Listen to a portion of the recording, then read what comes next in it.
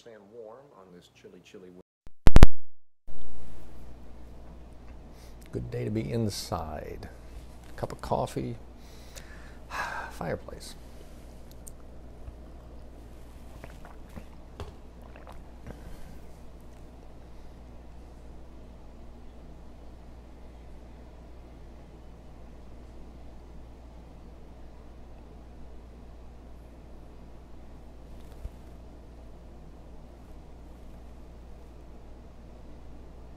Judith Spencer, welcome, welcome.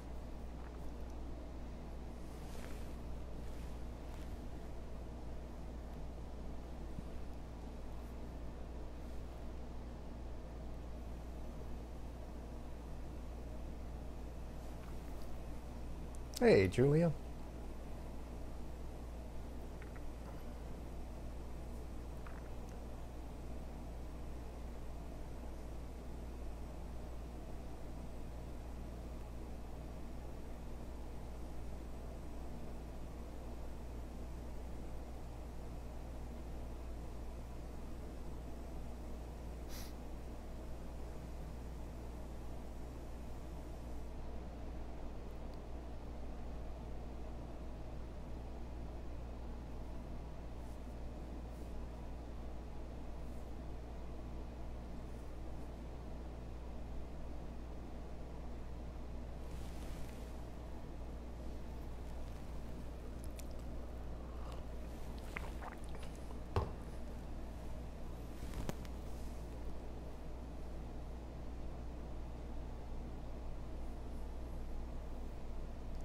Hey, Suzanne.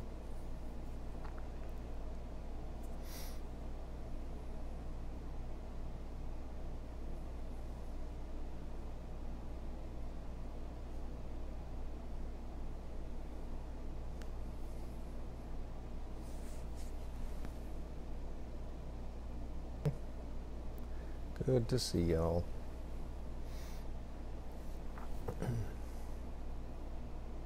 Well, the cat's doing better after her procedure yesterday, but she's still on pain meds, so I'm watching her kind of wobble around. Like I said, doing fine, but she was sure that my shoes were evil here a minute ago, and she was ready to get at my shoes.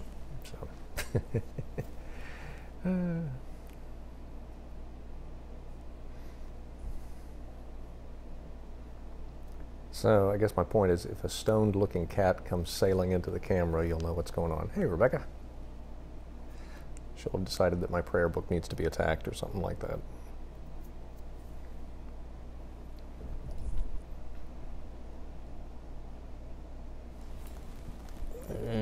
Or tries to eat my microphone cord. There's that, too. Yeah, a little better than that. All right, go on.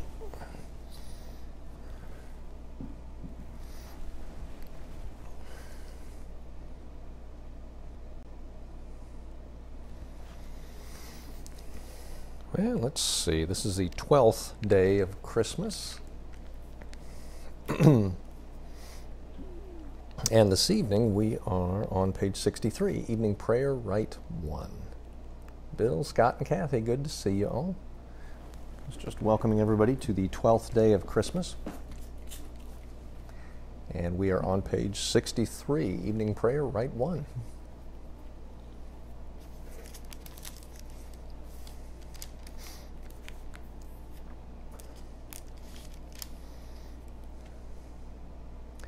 O God, make speed to save us. Glory to the Father, and to the Son, and to the Holy Spirit, as it was in the beginning, is now, and will be forever. Amen. Alleluia. Let us pray the Phos Hilaron together on page 64. Hey, Shannon. O gracious light, pure brightness of the ever-living Father in heaven, O Jesus Christ, holy and blessed, now as we come to the setting of the sun, and our eyes behold the vesper light, we sing thy praises, O God. Father, Son, and Holy Spirit, thou art worthy at all times to be praised by happy voices, O Son of God, O Giver of life, and to be glorified through all the worlds. On the 12th day of Christmas, we have two psalms. Our first one is Psalm 29, which begins on page 620. Uh-oh, just looked up. Y'all are already going. Psalm 29, page 620.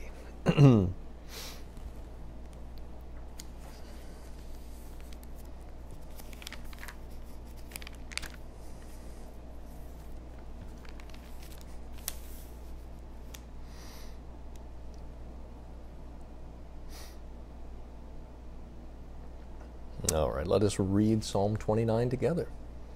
Ascribe to the Lord, you gods, ascribe to the Lord glory and strength. Ascribe to the Lord the glory due his name. Worship the Lord in the beauty of holiness. The voice of the Lord is upon the waters. The God of glory thunders. The Lord is upon the mighty waters. The voice of the Lord is a powerful voice. The voice of the Lord is a voice of splendor. The voice of the Lord breaks the cedar trees. The Lord breaks the cedars of Lebanon.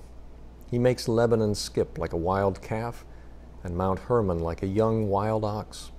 The voice of the Lord splits the flames of fire. The voice of the Lord shakes the wilderness. The Lord shakes the wilderness of Kadesh. The voice of the Lord makes the oak trees writhe and strips the forests bare. And then all in the temples of the Lord, all are crying, glory. The Lord sits enthroned above the flood. The Lord sits enthroned as king forevermore. The Lord shall give strength to his people. The Lord shall give his people the blessing of peace. And then we continue over on page 727 with Psalm 98. Psalm 98, page 727.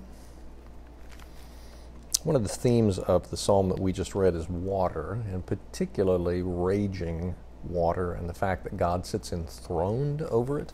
You might remember from Genesis chapter 1, the creation story, where there was darkness and there was water, chaos. And the Spirit of the Lord moved over it. The wind of the Lord moved over it. And out of that chaos, creation was born.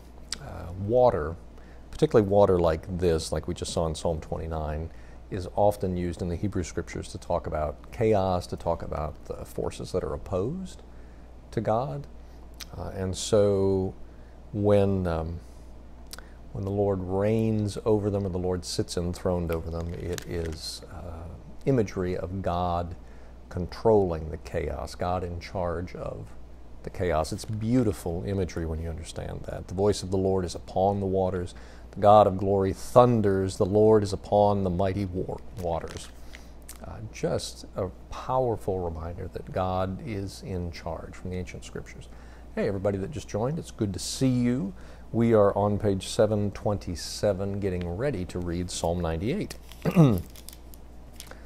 So those are psalms that I can go back to, and stories that we can go back to, whether it's Genesis 1 or it's Psalm 29, if we want a sense of the power and majesty of God, and a reminder that even in the chaos of our lives and the chaos of what's going on, that God is in control, and that people have been testifying to that for 3,000 years. We have no idea how old these psalms are, but best guess would be somewhere around 8 to 1,200 years before Jesus walked the earth. All right, Psalm 98, page 727. Let's go ahead and read together.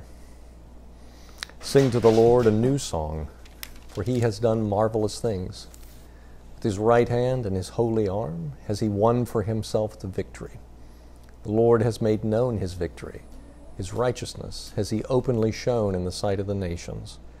He remembers his mercy and faithfulness to the house of Israel, and all the ends of the earth have seen the victory of our God. Shout with joy to the Lord, all you lands. Lift up your voice, rejoice and sing. Sing to the Lord with the harp and the voice of song, with trumpets and the sound of the horn. Shout with joy before the King, the Lord. Let the sea make a noise and all that is in it, the lands and those who dwell therein. Let the rivers clap their hands, and let the hills ring out with joy before the Lord, when he comes to judge the earth. In righteousness shall he judge the world, and the peoples with equity. Glory to the Father, and to the Son, and to the Holy Spirit, as it was in the beginning, is now, and will be forever. Amen. Our second reading for tonight comes from the end of the book of Isaiah. This is Isaiah 66, verses 18 to 23. The prophet writes, speaking with God's voice, "For I know their works and their thoughts, and I am coming to gather all nations and tongues, and they shall come and shall see my glory, and I will set a sign among them. From them I will send survivors to the nations, to Tarshish, Put, and Lud, which draw the bow, to Tubal and Yavan, to the coastlands far away that have not heard of my fame or seen my glory, and they shall declare my glory among the nations. They shall bring all your kindred from all the nations as an offering to the Lord, on horses, and in chariots, and in litters, and on mules, and on dromedaries, to my holy mountain Jerusalem, says the Lord, just as the Israelites bring a grain offering in a clean vessel to the house of the Lord. And I will also take some of them as priests and as Levites, says the Lord. For as the new heavens and the new earth which I will make shall remain before me, says the Lord, so shall your descendants and your name remain. From new moon to new moon, and from Sabbath to Sabbath, all flesh shall come to worship before me, says the Lord." The word of the Lord.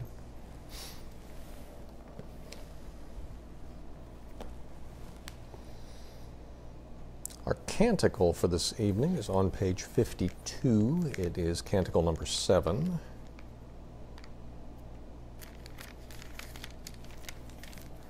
Page 52, canticle 7, the Te Deum. When you get there, let us read through that together.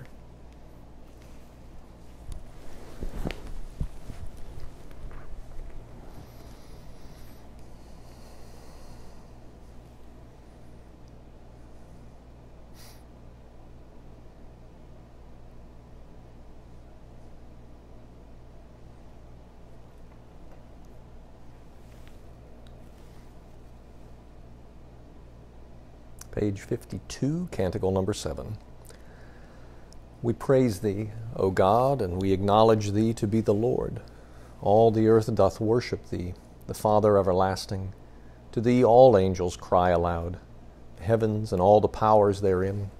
To thee cherubim and seraphim continually do cry, Holy, holy, holy, Lord God of Sabaoth.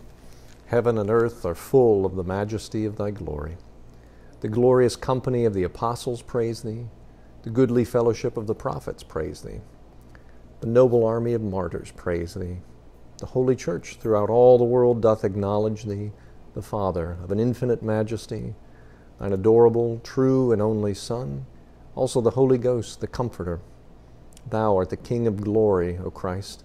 Thou art the everlasting Son of the Father. When thou tookest upon thee to deliver man, thou didst humble thyself to be born of a virgin. When thou hadst overcome the sharpness of death, thou didst open the kingdom of heaven to all believers. Thou sittest at the right hand of God in the glory of the Father. We believe that thou shalt come to be our judge. We therefore pray thee, help thy servants, whom thou hast redeemed with thy precious blood. Make them to be numbered with thy saints in glory everlasting. And then we continue on with the Apostles' Creed, which is right there. Please join me as you are able. I believe in God, the Father Almighty, maker of heaven and earth, and in Jesus Christ, his only Son, our Lord, who was conceived by the Holy Ghost, born of the Virgin Mary, suffered under Pontius Pilate, was crucified, dead, and buried. He descended into hell. The third day he rose again from the dead. He ascended into heaven, and sitteth on the right hand of God, the Father Almighty. From thence he shall come to judge the quick and the dead. I believe in the Holy Ghost, the Holy Catholic Church, the communion of saints, the forgiveness of sins, the resurrection of the body, and the life everlasting. Amen. At this point, let's go ahead and switch over to page 67 to continue with the prayers for the evening. Page 67. Dear friends, the Lord be with you. Let us pray. Our Father, who art in heaven, hallowed be thy name. Thy kingdom come, thy will be done, on earth as it is in heaven. Give us this day our daily bread, and forgive us our trespasses, as we forgive those who trespass against us. And lead us not into temptation, but deliver us from evil. For thine is the kingdom, and the power, and the glory, forever and ever. Amen. And on page 68, our suffrages B, let us pray through those together. That this evening may be holy, good, and peaceful. That thy holy angels may lead us in paths of peace and goodwill.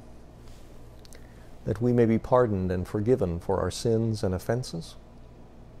That there may be peace to thy church and to the whole world. That we may depart this life in thy faith and fear, and not be condemned before the great judgment seat of Christ. That we may be bound together by thy Holy Spirit in the communion of the Blessed Virgin Mary and all thy saints, entrusting one another and all our life to Christ.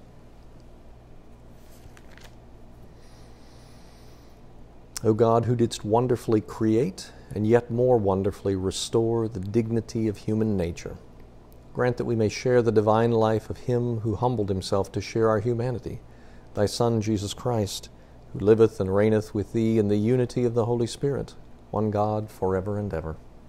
Amen. Let's turn to page 821. I'm going to continue that theme this week of praying for government, for our government officials during this time of transition and uncertainty. Page 821, prayer 22, is that litany for sound government. Let us pray that together when you get there.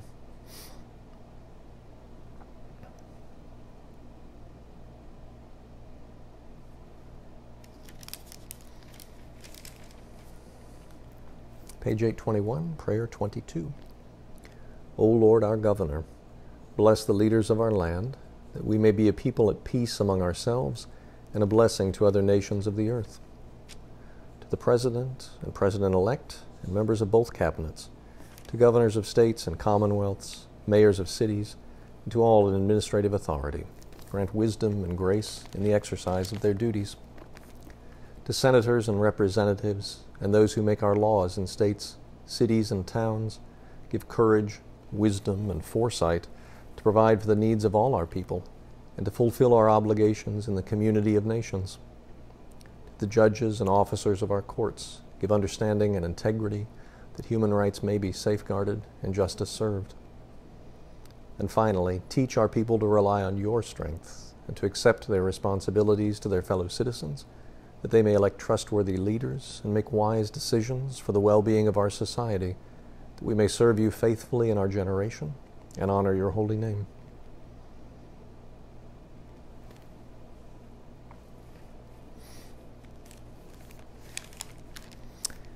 And then let us turn over to page 833 and pray prayer 62 together. Page 833, the prayer of St. Francis.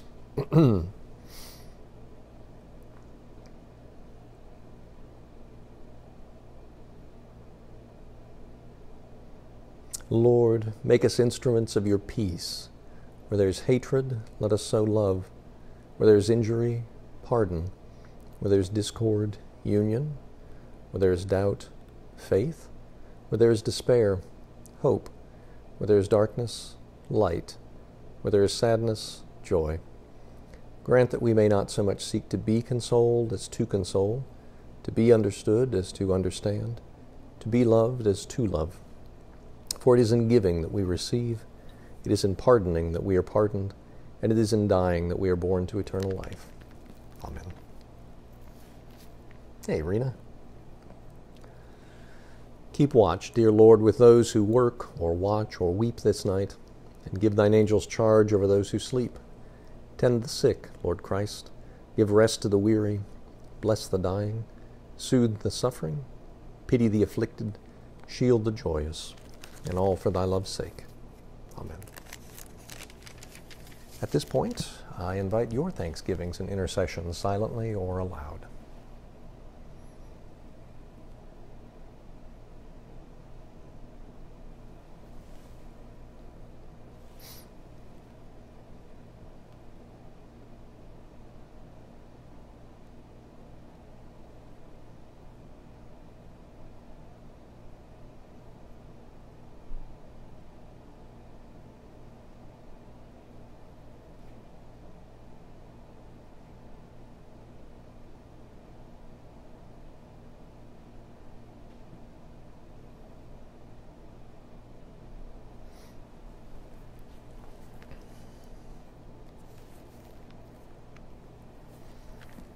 I give thanks, Father, for all gathered here. I ask that you will keep them safe.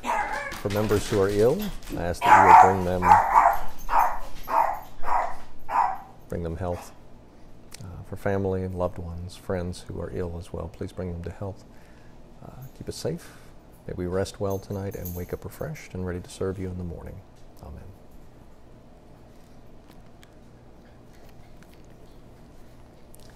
On page 72 is the prayer of St. Chrysostom. Let us pray together. Almighty God, who hast given us grace at this time with one accord to make our common supplication unto Thee, and hast promised through Thy well-beloved Son that when 2 or 3 are gathered together in His name, Thou wilt be in the midst of them. Fulfill now, O Lord, the desires and petitions of Thy servants as may be best for us, granting us in this world knowledge of Thy truth, and in the world to come life everlasting. Amen. Let us bless the Lord. The grace of our Lord Jesus Christ, the love of God, and the fellowship of the Holy Spirit be with us all evermore. Amen. Friends, it's good to see you. It's good to see you. Hope you are well overall. You are all in my prayers. Give your clergy a shout if you need anything. And we'll see you back here tomorrow at 6:30. Blessings, friends.